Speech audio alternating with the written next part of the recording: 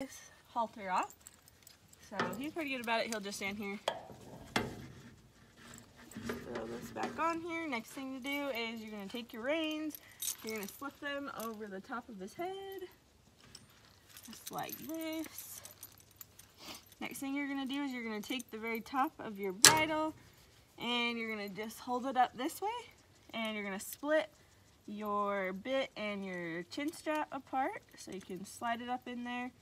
And sometimes if you have to, you can put your finger in their mouth and kind of push on their gums a little bit.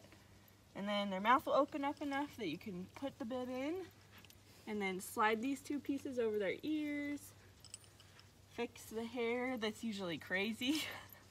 And then this chin strap, or the throat latch right here, is going to come under and just clip just like that.